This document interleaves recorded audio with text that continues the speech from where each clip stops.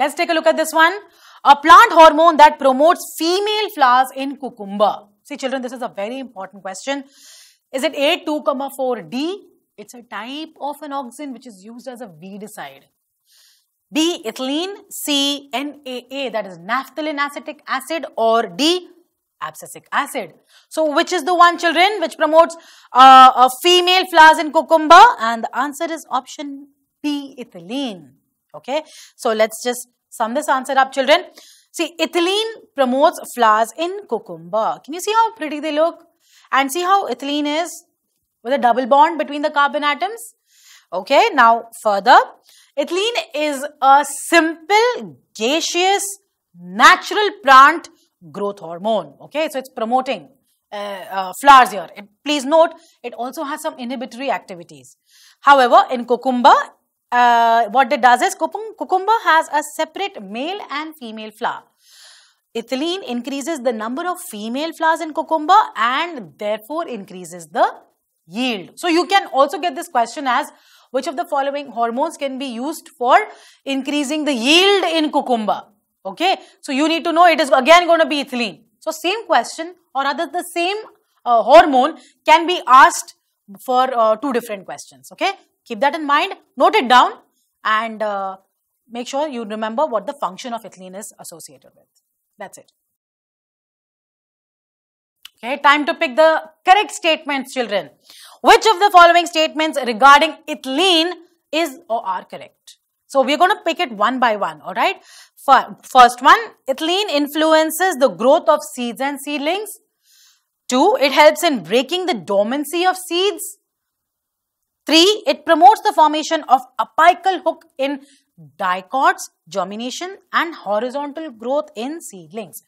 So how many statements are, or which of the statements are correct here children? Let's see. You've got these options in front of you, okay? But before we go into this option, what I want you people to do is just take a look at this flowchart, and I would also strongly suggest for you people to make a note of the flowchart, and we'll come back to these options, okay? Here, take a look at this. So when you talk about the effects of ethylene children, look at the effect it has on seed, shoot, root, flower, fruits and other organs. So it has got a multiple area of functioning. Now in case of seeds, what is it doing? It breaks dormancy, initiates germination, horizontal growth of the seedlings, swelling of the embryonic axis. That's the axis which is, the embryo has, which you will have the root and the shoot demarcation eventually. Apical hook formation. So all these are the functions which are brought about by ethylene in seeds. Alright. Now further, look at this. It will also make sure that the dormancy, if the seed is dormant, in simple terms, the seed is on a vacation. No matter how much of water or food you give it, how much of good soil you give it, it refuses to come out. It refuses to germinate. So that kind of a seed is dormant. So in simple terms, it's not growing. Now that seed, when it is treated with ethylene, it can also help break dormancy. Okay. So what's the answer children? Let's go back to them and let's discuss that again. You had what? Ethylene influences the growth of seed and seedlings? Yes, it is. Yeah. Then it helps in breaking dormancy of seeds? Yes, it is helping. And then it promotes the formation of apical hook in dicots, germination and horizontal growth of seedlings? Yes, it is. So technically, what is the correct answer? 1, 2 and 3 are all correct statements. Okay. So let's sum this answer up now children. Here we go. Ethylene plays several roles in growth of seeds and seedlings. It breaks seed dormancy, makes the seed ready for germination. It also stimulates germination along with gibberellin in some seeds, okay, like peanut. Ethylene also promotes the seedlings' horizontal growth, okay, and causes an increase in the girth of the seedling. Please note them all down. In dicot seedlings, the tip of the shoot is usually bent like a hook. Yeah. Now that is what is called as apical hook. Now the hook prevents the damage of the growing tip, because if it's going up, breaking the soil and coming out, it is going to show damage to the tip because of the friction and all. Okay. So the hook prevents the damage to the growing tip when it is trying to push up through the soil. Ethylene promotes the development of this apical hook in the seed and seedlings. Interesting, isn't it?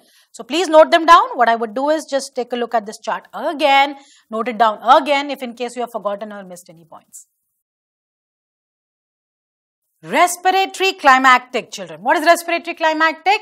It is that effect brought about by ethylene where there is an increase in the rate of respiration during ripening of fruits. Okay. See, because you know that ripening of fruit is brought about by which hormone? Ethylene. And towards this ripening process, towards this, you cannot say ending process, but as the process of ripening is at its peak, the level of ethylene increases the rate of respiration and it brings about a lot of changes. The term respiratory was added because of this very reason. Okay. So now, which fruits? Okay. So respiratory climactic is found in which fruits? Tomatoes, A, tomatoes, B, bananas, C, melons, or D, all of the above. Now children, all of them will show you this particular effect thanks to ethylene. Alright, so we'll just get few more information about that since we are talking about respiratory climactic. Look here, during the ripening of fruits, there is an event which you call as respiratory climactic where the rate of respiration is really high thanks to ethylene. Now this is found in certain fruits. You will see in some fruits they will be showing the change in color. And during this time, there will be a lot of sugar which will be released and the fruit will taste really, really sweet as well. Alright. Please do keep that in mind. It's very, very important. You need to know all the changes. So what will you expect during respiratory climactic? Rate of respiration will be high. It will taste very, very sweet. There will be a change in the color of the fruit also. Okay. Let's sum this all up now, children. Ethylene is a natural product of metabolism. Ripening of fruits. Now, in the plants, it enhances the respiration rate during the ripening of fruits. Now, this rise in the rate of respiration is what you call as respiratory climactic. Alright. Now, the respiratory climactic is found in fruits like apple, banana, melon, tomato, etc. Alright. Keep a note of it. This is a very important question. An assertion and reasoning question, children. How are you going to approach an assertion reasoning question? See, the moment you look at an assertion reasoning question, please observe the statements individually first and first find out whether they are both correct or not. And then you go in for the second step of understanding whether the reason is the correct explanation for the assertion given or not. Okay, so just don't try to patch them up immediately, you will waste time.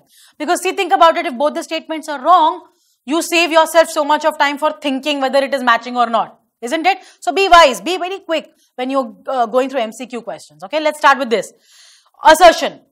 Ethylene indirectly reduces water absorption in plants. No, it does not. It prevents the formation of root hair. Reason says that it prevents the formation of root hair and that's how it is able to take care of the other thing. No, it does not. In fact, what it does is it promotes it. So this automatically saves your time for understanding and thinking whether the reason is the correct explanation or not. Isn't it? So what's the answer, children?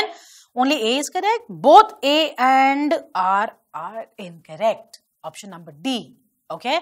Now let's see this. When you take a look at the functions of ethylene, children, ethylene in roots will show you root growth and root hair formation.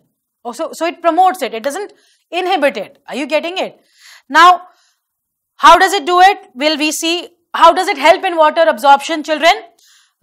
Promotes root hair formation, and when the root hair is formed, this root hair is going to absorb water because that's what its function is, and thereby promoting, not reducing. It helps in absorption of water. Easy? So let's just discuss this and sum this up. Ethylene promotes the growth of roots and also increases formation of root hair. What are root hair?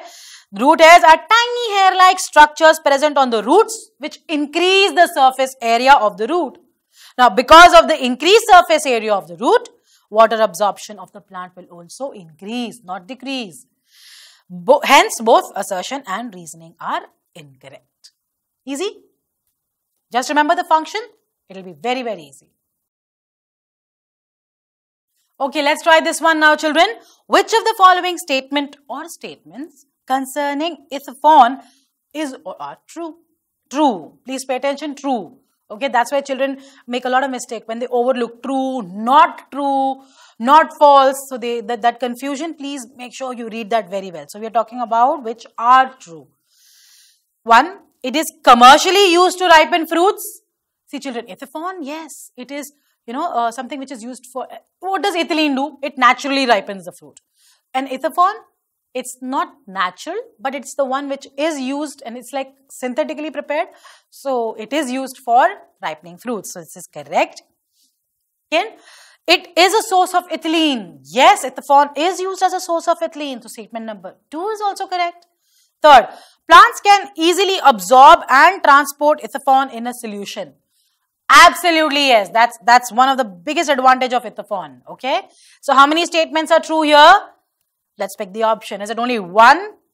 Is it 1 and 2, 2 and 3, or option number D, 1, 2 and 3? Okay. So let's just discuss this now, children. Here we go.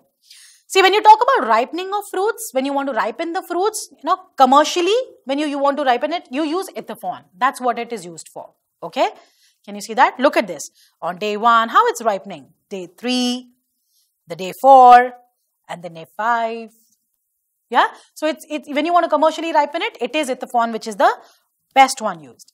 Now, other than that, ethylene, yes, it is a source of ethylene, and the plant converts ethylene to ethylene and then gets ripened, because ethylene is going to actually bring about that effect for the fruit. Now, let's just sum this up.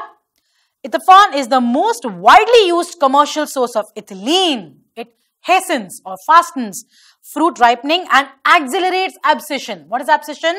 Shedding off or separation. Like it's the natural shedding off or the separation of the fruit, flower or the leaf from the plant body.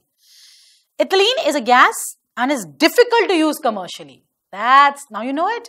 We can't get ethylene directly because it's really difficult. It's a gas.